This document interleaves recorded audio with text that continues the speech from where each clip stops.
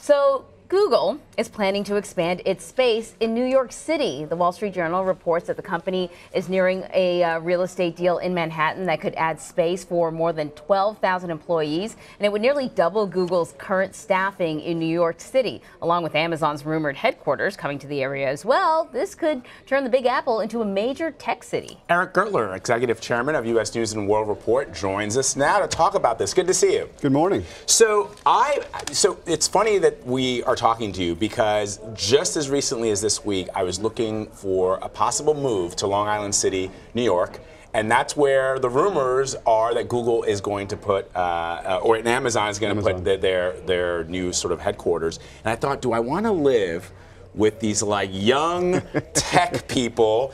On one hand, the neighborhood's going to be completely upgraded. Correct. Pricing of housing is going to go up. You're probably paying more. Get in now. I got to get in now. Is this a good thing? The question is this a good thing for communities like Queens, or is it a not so good thing? Well, first of all, good morning, and I think it's inevitable. We're seeing that cities are becoming major tech centers, and this is only going to continue. And with that, when companies want, we're living and working in a knowledge economy, they want those millennials to come in. They understand the need for specialized workers, those that have engineering skills. And so that's part of the city life that we're living in. It's a global competition for cities, for talent rather, and that talent is here in New York City, and that's why companies like Amazon and Google want to be here. They want to tap into the great talent that we have in New York City. And you're right, there will be some effects in the long term. So, Eric, this is what I think of. I know that the rental prices you're talking about in like San Francisco is insane. Like you look at the apartments there, and it almost seems like it's a joke. Like there's no way that people are paying this much in rent. It's already crazy here in New York. That's got to be one of the concerns that the rentals are just going to go through the roof. Sure. So, in one sense, it's basic supply and demand. This city is attracting people, it's attracting millennials, it's attracting workers, and we have, in a sense, a limited supply of housing. There's regulations. Builders can't build fast enough, and so that's what we've seen that in San Francisco, we've seen that in New York. The housing costs are going up. So if you want to move to Long Island City, you better move quickly before those costs go up and if Amazon moves to Long Island City. And of course, there's other consequences. I was going to say, what are some of the other sort of negative impacts that we might be concerned about? So certainly, when you bring in skilled workers, you're paying them more. There's going to be a competition for talent in New York City, so those salaries are going to go up. On the flip side, what that means is greater inequality. And we've got to be very concerned about the inequality from skilled to unskilled workers. Even when skilled workers have a multiplying effect. You have a job as an engineer, that may bring someone in a Starbucks or a coffee shop. Right. So we got to be very careful about that. Eric, what about the argument that, I was born in Queens, what about the argument that cities that do this lose a little bit of their soul? And why not just put them in more rural areas across the country where people will benefit?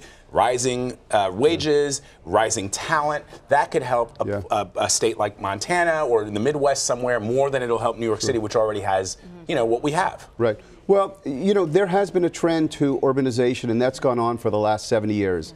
Today, 65% of the country live in cities. It generates 75% of the economic power, 75% of our GDP. But think about it this way. The companies that used to be in rural areas, they had assembly workers. They made things. Today, these companies come into cities because they're producing services, and instead of assembly workers, we have engineers.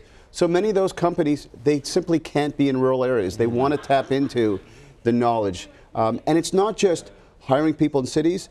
Those engineers want to work with others. They demand proximity. Think about it this way. They not only want to be in cities, but now we're seeing all these workers go in these shared workspaces like the WeWork. So it's... Well, I was sort of thinking more along the lines of the Great Migration, where you had people moving from the South to cities like Detroit during the early 20th century.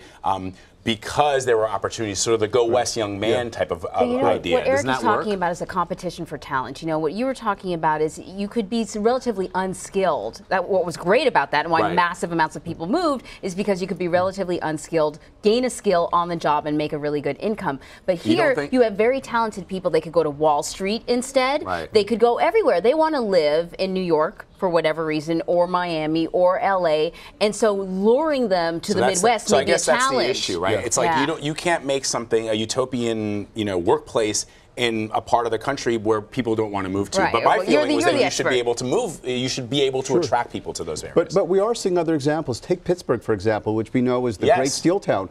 And there, it's transformed, and a lot through the work of two wonderful universities, through Carnegie Mellon in Pittsburgh. That's helped.